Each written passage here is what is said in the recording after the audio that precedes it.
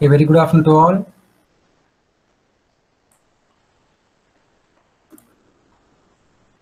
In this session, we are going to see unit number 5 of satellite communication. Okay, let us start today's class. So unit 5 title is satellite applications. Okay, the different applications that was evolved from time to time, which we are going to see in this unit. So since the launch of Sputnik 1 that was launched by the Soviet Union or USSR, thousands of satellites have been launched into the orbit around the world. So these satellites are being used for large number of purposes. So there are many types of services being provided by the satellites. So one of them is your military, for which initially this was deployed in space. Then following the application in military, the civilian Earth observation satellites came into existence. Then the demand for communication made the evolution towards communication satellites in navigation and in weather forecasting. So we are going to observe the main usages of satellites in this presentation. Okay. So 1945, RAF Electronics officer Arthur C. Clarke, in a short article in Wireless World, described the use of manned satellites in 24-hour orbits high above the world's land masses to distribute television programs. In 1957, the launch of Sputnik 1 emerged the race between the superpowers, the USSR and the USA, for benefits, space superiority, and prestige association with the satellite communications started to begin. So in 1960, the AT&T laboratories filed with the Federation Commissions for permission to launch an experimental communication satellite. So further in 1962, Telstar Relay was launched. So that provided glimpses of global village idea, so covering a particular location. Then Telstar captured or televised some parts of the 1964 Tokyo Olympics. Then following that in 1963, the Syncom was being launched. So this is the first artificial satellite. You can see a picture of that. It is Sputnik 1, which was launched by Soviet Union in the year 1957. A satellite is an artificial object which has been intentionally placed into orbit. Those objects are sometimes called artificial satellites, such that we can distinguish them from the natural satellites such as Moon. Satellites are being used for a large number of purposes. Space stations and human spacecraft in orbit are also called as satellites. There are about 6,600 satellites have been launched, out of which only 1,000 are active. Only 1,000 satellites are active, and the remaining 3,000 or about 3,600 are still remaining in orbit. So 4,600 is the count. So remaining 2,000 is inoperative.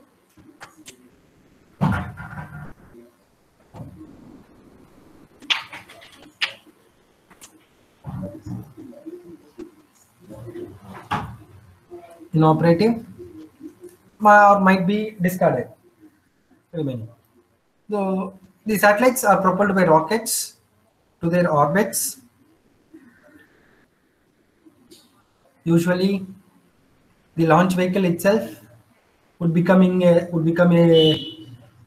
rocket lifting from a launch pad on land.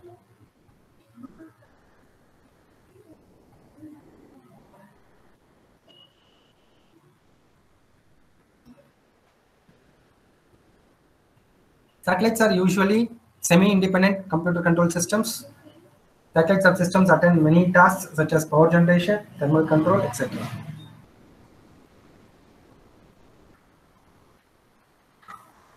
Satellites have been an interest to military.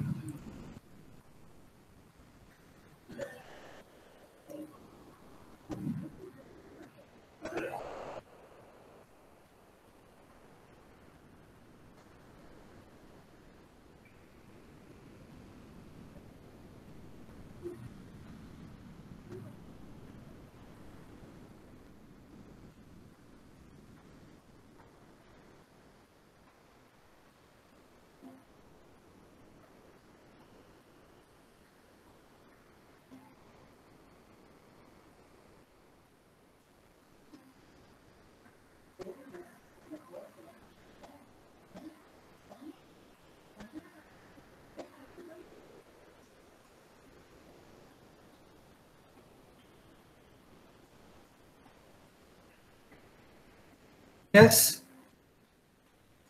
there's a basic non-military satellite service which is being provided. You can see the left hand side. You have a picture. So this is your launch vehicle or the rocket which takes the satellite to the space. So these are the guiding centers. If you see in ISRO, you have launch pads 1, 2, and 3. Depending upon the need and requirement, they are being used for launching either PSLV or GSLV into space.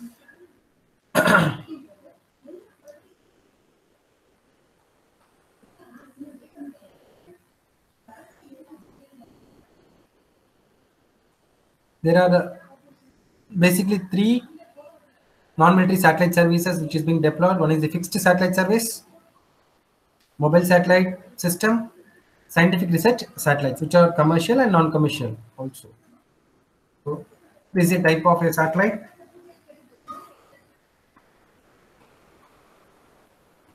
First one is the astronomical satellite, second one communication satellite, third one weather satellite, fourth one navigation satellite.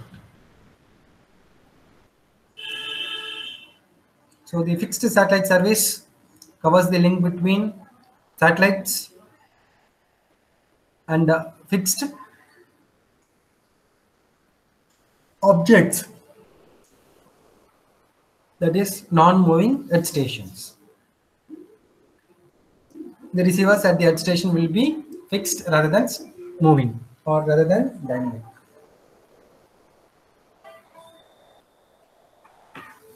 Whereas when you see mobile service covers links to stations that may be in motion, which may include your marine, which may include your aeronautical, which may include your land mobile also. Marine in the case locating the ships which are in motion always. In aircraft, the helicopters or aeroplanes will be in motion. So that is another service being provided by satellites. Third one is the DBS, which we had seen, digital broadcast service, including the TV and audio also, which you would have seen as a DTH, direct to home. The fourth one is the inter-satellite service, satellite to satellite communication or satellite to satellite crossing. Communication satellite. A spacecraft placed in orbit around the Earth, which carries onboard microwave transmitting and receiving equipments capable of relaying signals from one point to another. So this uses microwave frequencies of 1 to 100 gigahertz. This is an example of a communication satellite which allows radio, television, and telephone transmissions to be sent live anywhere in the world. Before satellites, transmissions were difficult or impossible at longer distances. So from the transmitting earth station to the satellite, we have the uplink frequency, and from the satellite to the receiving earth station, we have the downlink frequency. So the uplink frequency will be always higher than the downlink frequency. The signals which travel in straight lines could not bend around the earth.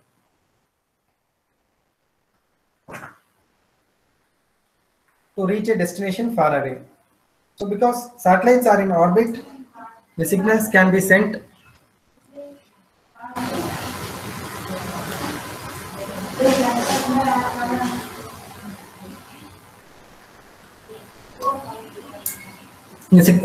because satellites are in orbit, signals can be sent instantaneously into space and then redirected to another satellite or directly to their destination.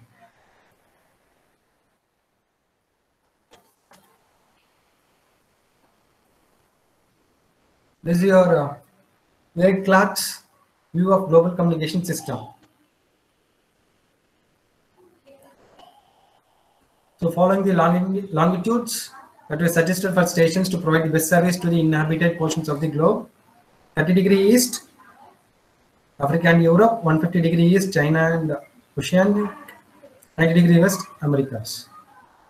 So each station would broadcast programs over about a third of a planet. So this is an example of SYNCOM-2, Synchronous Communication Satellite. The launch date is 1963, July 26. The mass of the satellite is about 39 kilograms. This was first geosynchronous satellite.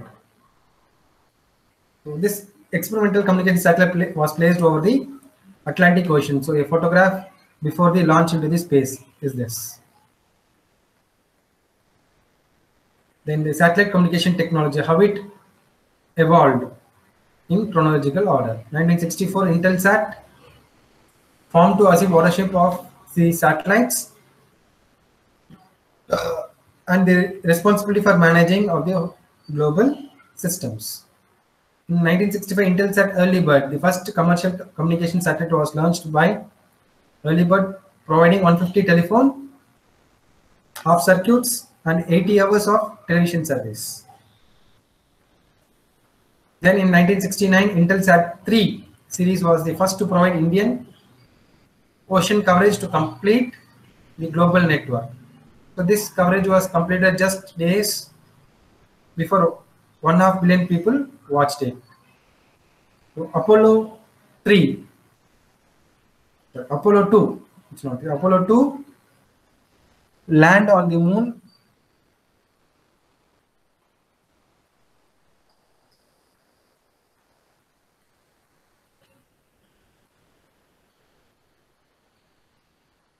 from a few hundred telephone circuits and a handful of members in 1965. The Intelsat has grown to a present-day system with more members than the United Nations, and the capability of providing hundreds of thousands of telephone circuits was possible only due to Intelsat's ownership for satellites. So this is Intelsat 1 early bird. You can see a satellite on which an astronaut is watching.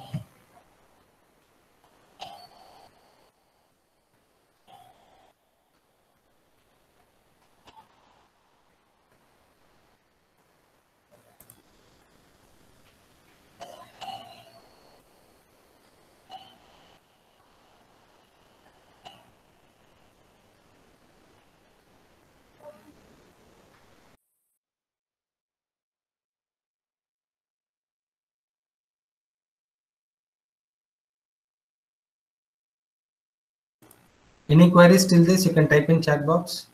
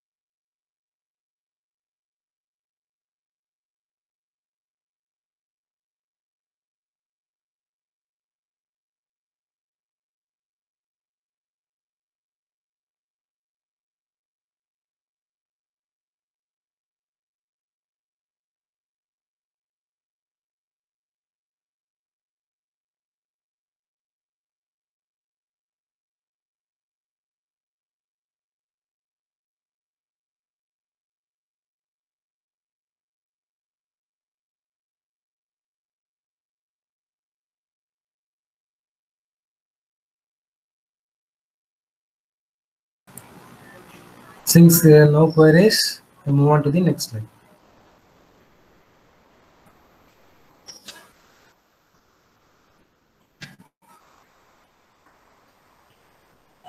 In 1972, the Telsat Canada launched the first domestic communication satellite called ANIC. So this ANIC converted from global level to domestic communications.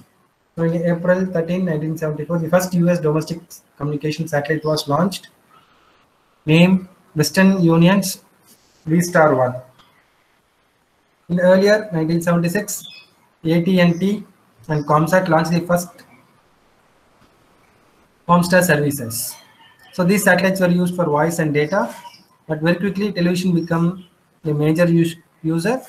By the end of 1976, there were 120 transponders available over US, each capable of providing 1,500 telephone channels or one TV channel. In 1976, Palapa, third country, was to launch a domestic communication satellite, launched by Indonesia. ANIC 1, this is a photograph of ANIC 1, launched by Telesat Canada in 1972. ANIC 1 was the first domestic communication satellite to serve the vast Canadian continental area.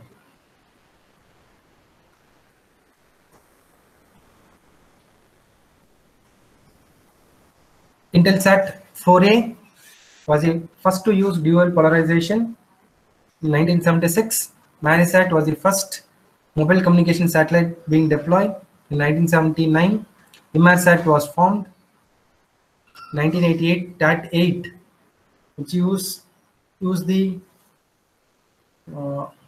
fiber optic transatlantic telephone cable. The first fiber optic transatlantic telephone cable was being introduced. Then the ensuing decades had seen very significant changes. That is, the satellite, it is a part of our everyday life. Television still dominates the satellite communications, but data has grown tremendously with the advent of very small aperture terminals, VSATs.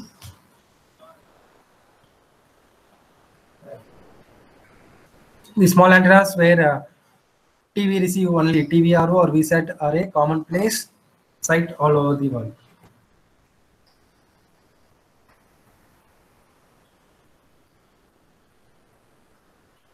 So due to the evolution of the VSATs, which is very small aperture terminals, which is used at your antenna point, due to that, there is enormous data being transmitted from to the Earth station through satellites. So which has made the possibility of life without satellite. Satellites found applications besides telecommunications and television also. They are weather satellite, Earth resource satellite, spy satellite. These were mostly in smaller orbits circling the Earth in north-south direction. They pass the Earth once or more times every day and remain available only for a shorter duration as compared to geosatellites. The weather, spy and Earth resource satellite. The commercial Earth observation satellite are available with a meter resolution, while spy satellites have a millimeter resolution.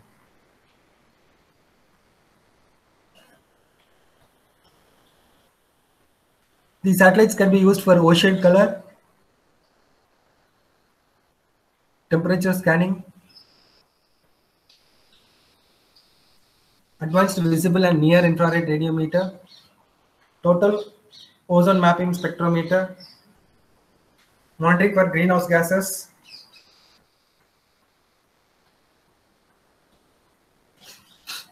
used in defense meteorological satellite programs, used in special sensor microwave imager SSMI, visible plus SSM T1, visible plus SSM T2, temperature 1, temperature 2, and MOST sounders, which is a part of Earth resource satellite, is being used. So the rainfall measuring mission was launched in 1997 by Japan. So the applications of the satellites are internet access, military, telephone, television, digital cinema, radio. When an outer perspective, we can see. We had discussed about the fixed satellite service. Now let us see how this fixed satellite service is being deployed, or what is its an application. You can see Earth station, which is present in the right hand side. You can see from the satellite it access data, and there is a monitoring here. So this is an example of a fixed service. So handheld hundreds of billions of voice data and video transmission tasks across all countries and continents between certain points on the Earth surface is a fixed satellite. Whereas mobile satellite is that it helps connect remote regions, vehicles, ships, people and aircraft to other parts of the world and other mobile or stationary communication units in addition to serving as a navigation system. You can see ship is being monitored, ship services, this car services, this aircraft services is being done by mobile satellite system. So the mobile satellite communication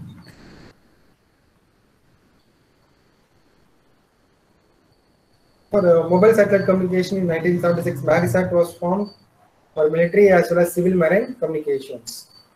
3 satellites were launched and provided coverage of Atlantic, Pacific and Indian Oceans. So in subsequent years, in 1978, in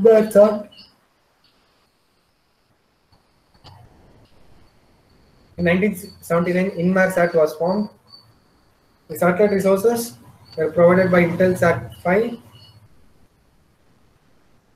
for 10 years. So the MARI payload was called a MARI Communication System or MCS.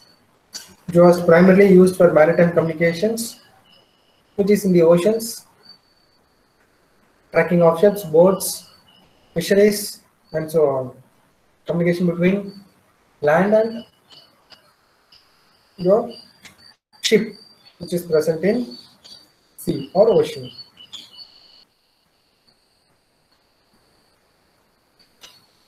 This system was analogous and was used for communication.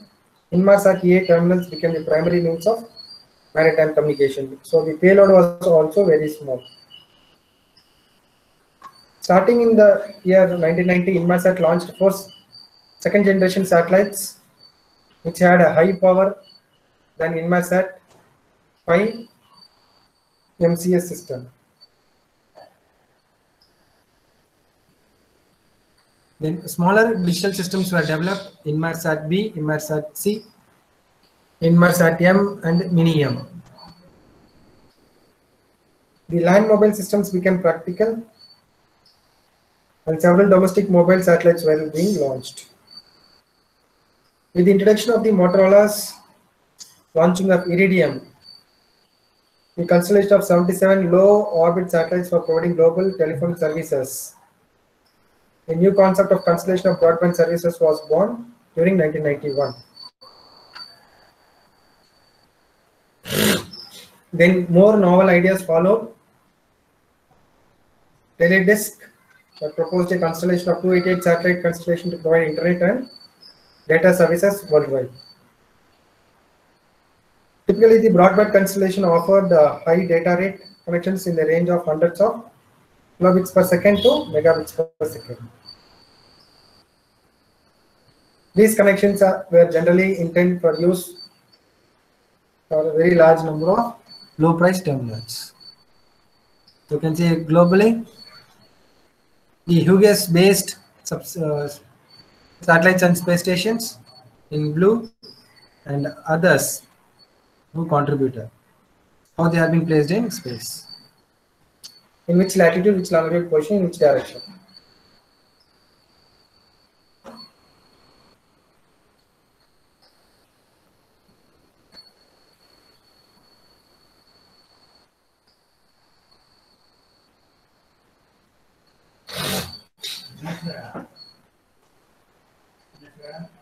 Oh.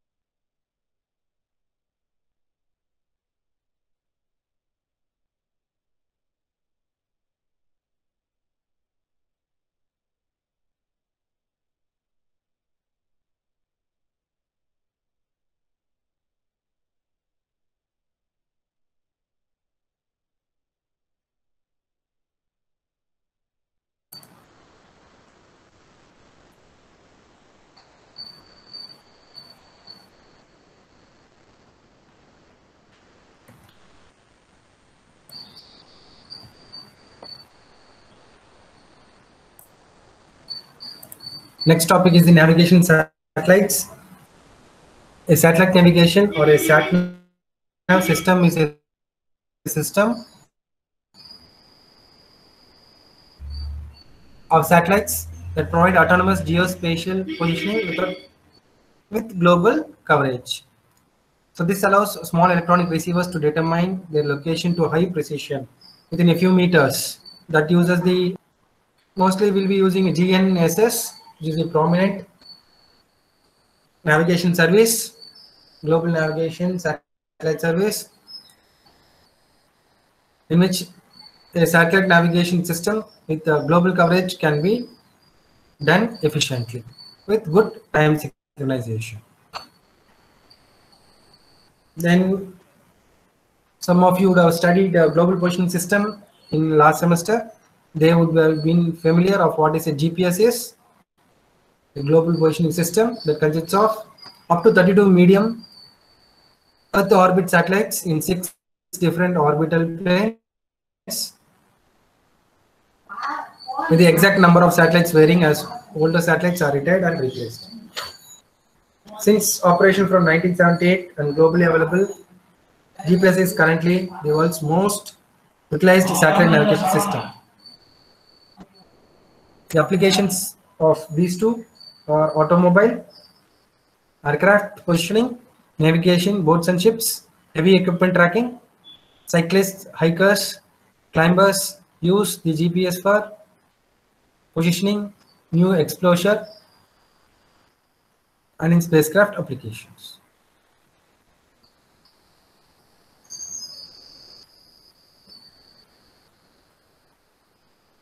Next is the observation satellites. You can see an example of an observation satellite.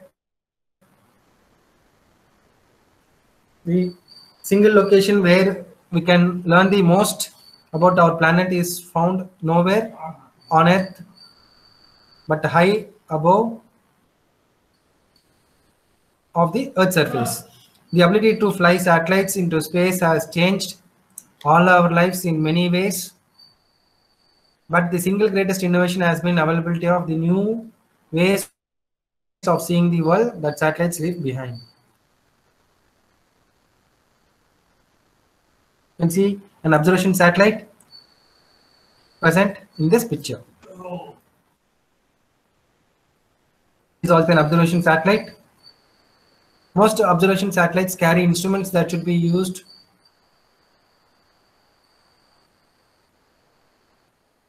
that can be operatable at even relatively low altitude positioning. So this monitoring of Earth's environment will enable a reliable assessment of global impact of human activity and likely the future extent of climate change. So this is an example of Google Earth secret places using geospatial system. You can see structure a building is like this symbol is a building structure which is present in a place, and this is an whale structure where deforestation is done exactly in the shape of a whale. These are secret places which is present. There is also another secret place which is viewed from top, obtained from the satellite.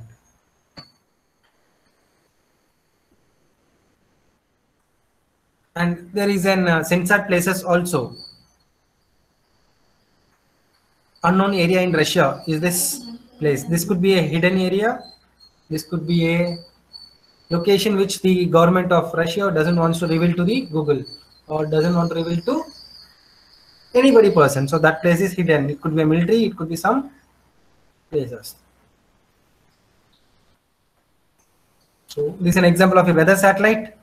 Is showing minus 18 degree Celsius in our mobiles. Application of that.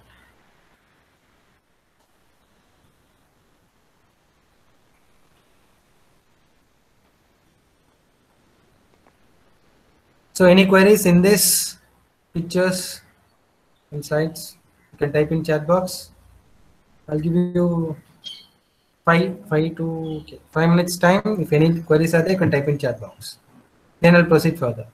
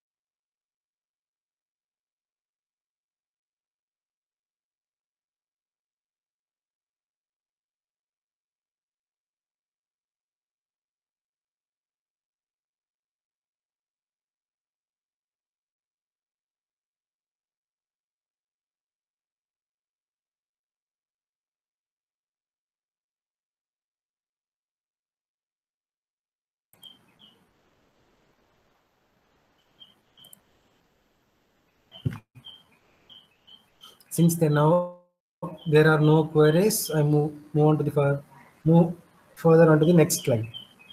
So the reasons for using microwave frequency. In order to penetrate through the atmosphere, the microwave frequency is being chosen. In order to handle wideband signals encountered in today's present scenario of communications, we go for microwave frequencies.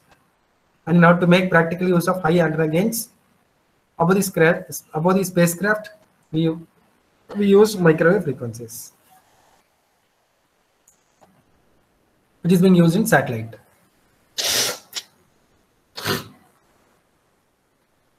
This is an example of the source information that is being transmitted to your transmitter to the earth station, to the satellite through the uplink, then from the satellite to the earth station through the downlink, and then to the receiver to the output information of a satellite communication system. Diagrammatic representation. This is the example. Earth is there. Earth is there. Satellite is placed in space of about approximately 36,000 kilometers from the surface of the Earth. So then they monitor and then send it back. Then this and other same satellite communication, how it works.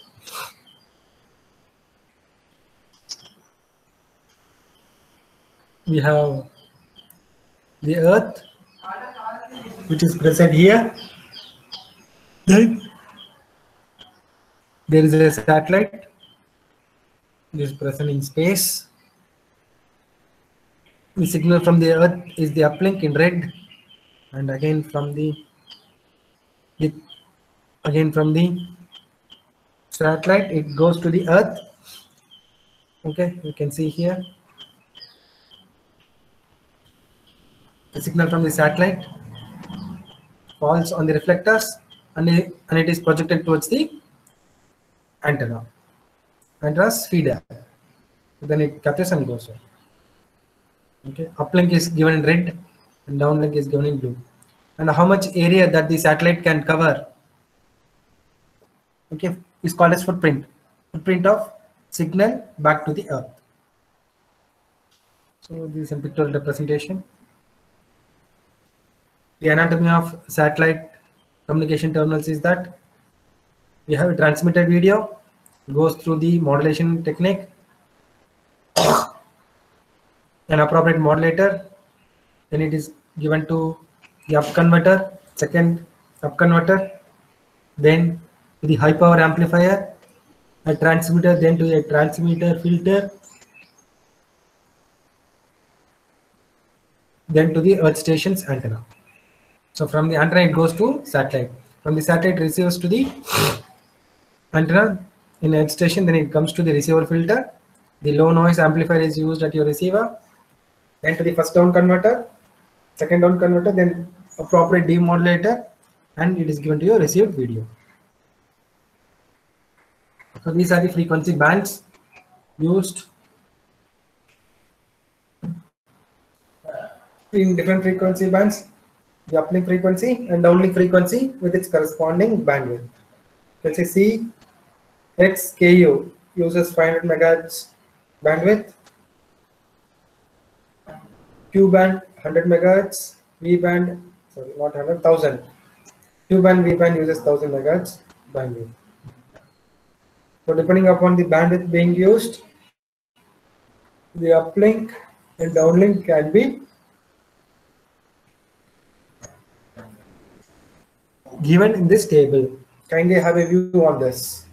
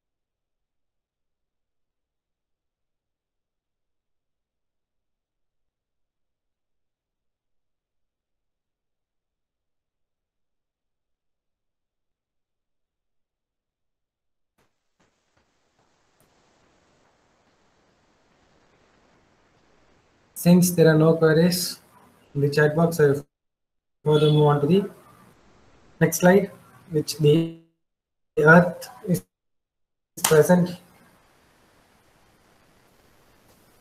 The satellites revolving around the Earth in this fashion. Okay, you can see the satellite can revolve from east to west and along the equatorial in an inclined fashion.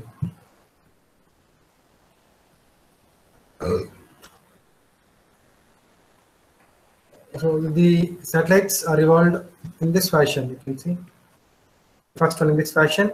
It is called as geosynchronous orbit or geostationary. So satellite orbit by altitude was given by the 4 different orbit determinations. One is LEO, low Earth orbiting; MEO, medium Earth orbiting; GEO, high Earth orbiting; and GEO, stationary or geo orbiting. So orbit should avoid Van Allen radiation belts such that they are being properly connected between the satellite and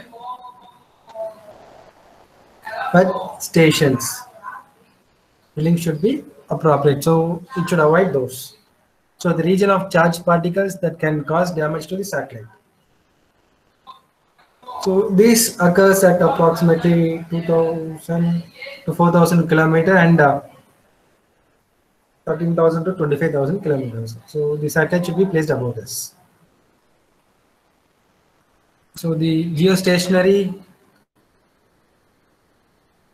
orbits and the non-geostationary orbits are the classifications. So you can see how the geostationary orbits are present. It is your GSO, you can say GSO. LEO, MEO, GEO, all coming under non-geostationary orbits.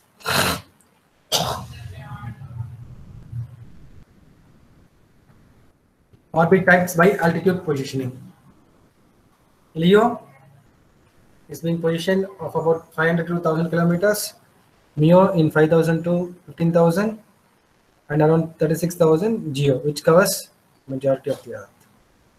So the time period is being given for LEO 1.6 to 1.8 hours, MEO 6 hours for 10,000 kilometers, and GEO 24 hours.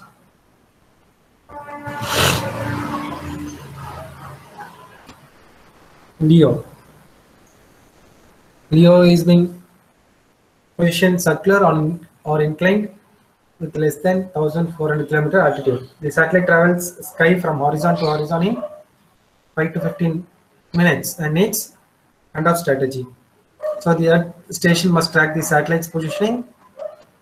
So a large constellation of the satellites to cover the entire required is 66 for LEO. 66 satellites present in LEO can cover the entire Earth. The LEO satellites need lower radio frequency, where low distances between satellite and ground means lower antenna gains with lower frequencies. So these are LEO applications. LEO applications are used in voice high-speed data, which uses Iridium, is a system which comprises of 66 LEO satellites,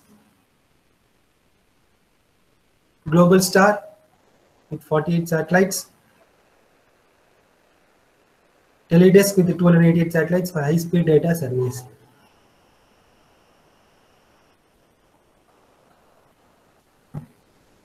This is also used in military surveillance, weather monitoring, atmospheric studies, Earth observation, remote sensing.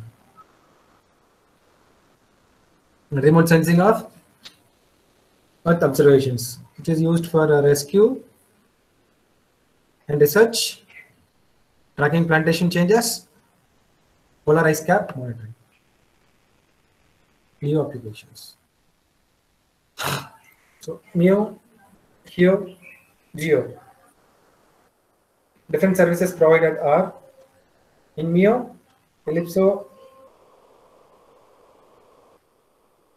Intermediate Circular Orbit, Odyssey, Navistar,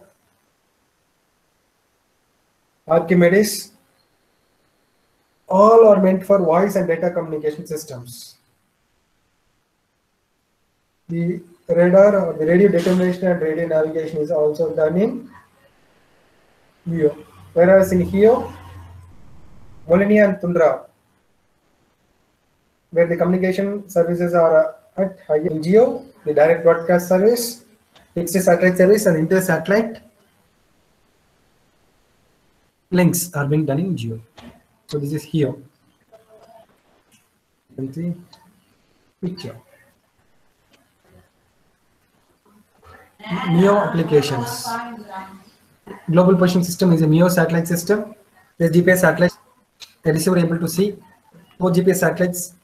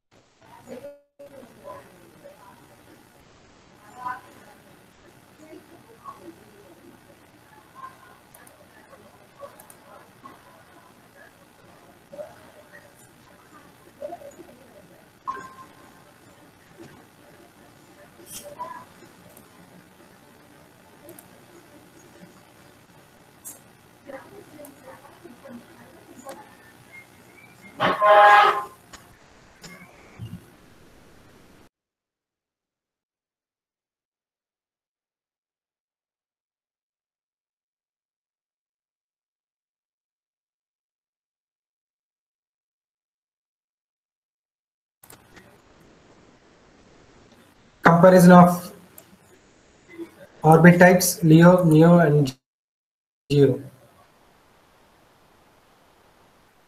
LEO advantages are that it requires less power with lower delay times, more frequency reuse, suitable for global positioning with the smaller handsets. Disadvantage is that it requires large number of satellites, complex in handoffing, atmospheric drag is there, multiple satellite hops, which creates larger delays. MEO has advantages of lesser handoff than that of LEO, and it has less propagation delay than compared with GEO, but it requires more satellites than GEO to cover the entire coverage of the Earth, which is a greater disadvantage. And this MEO has greater delays, larger delays, and propagation losses compared to LEOs. The advantages of GEO is that it can cover almost the entire world with 3 to 4 satellites, which can continuously monitor one point on Earth's surface, which is used as a best for broadcasting. So the disadvantage elevations.